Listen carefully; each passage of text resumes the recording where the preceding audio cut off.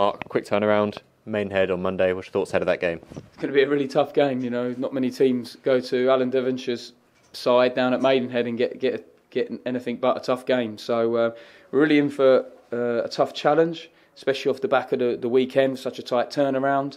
So, but it's one we can go in confident mood. It's one we can be excited about. It's one we can't wait to get out in front of our fans again. That feeling in the last game in front of our fans is, they're a special moment, and we just want to keep feeding off that energy. We want to keep feeding our fans that energy, and all the players are excited to get back out in that shirt. I mean, with such a tight turnaround, you should be resting players and doing things like that. I think I'll struggle to get the shirt off of some of those boys. You know, they're going to want to go again. I know they will. It's definitely not deck chair time yet for us. We've got plenty of work to do and prove, and we want to continue to improve. The job never changes. Is keep trying to improve. You touched on the shackles being off in your post-match. How exciting is that now for these next 3 home games to look forward to next season, what that could bring? Yeah, again, it's the unknown for this group to play without as much pressure, but there's still plenty of pride. We want to finish as high up as we can with as many points, and we want to lay a marker down like we have today. And I think the last 5 or 6 games gone toe-to-toe with the best teams. You know, Solihull, narrow defeat. Dagenham was a narrow defeat, but in the other ones, Boreham Wood, Yeovil away, Notts County at home, we've really delivered and put in together a chunk of games. And we've always spoke about that we've been a bit feast and famine, and a bit, we've gone a large spell without a win, and we don't want to feel like that again. You can't beat the winning feeling, you can't beat celebrating with your fans, and we're going to be thirsty for more. Obviously competition for places given the form we're in at the minute, players looking for contracts as well, so ultimately all to play for in these next 3 games. There's always something to play for in football. Everyone's always watching, everyone's always seeing.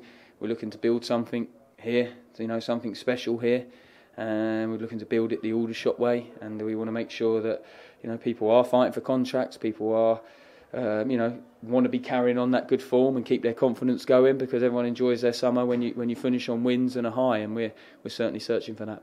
Injury-wise, where are some people standing? Obviously, Kev Locko, Toby Edson, to name a few. Yeah, Kevin Locko's trained again. You name them 2 players. That's probably why we've gone to feast and famine. In the famine times, we've been missing key players like that. One's a big leader in Kevin Locko, and the other one's a quality player in Toby Edson, who plays a range of positions in and around midfield. And it'd be great to see them before the end of the season for sure. We just got to get that balance right. It's such a tight turnaround. We'll take a check on everyone tomorrow. We'll probably just check in on everyone, see who's ready to go. I've got a feeling everyone's ready to go. So it'll be another tough choice for me. With these next 3 games, does this mean that maybe some of the younger players, the academy players, could get the chance to have National League football on their CV?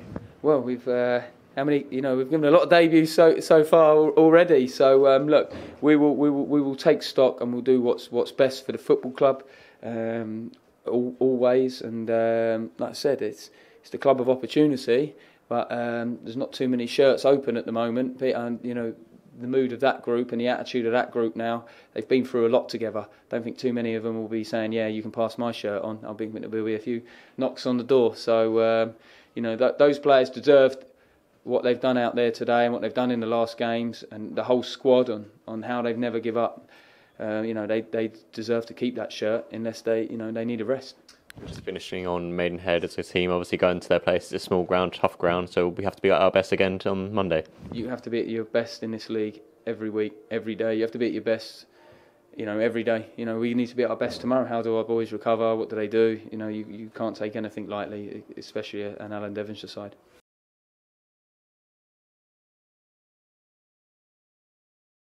Are you in with a shot? Look below for more information.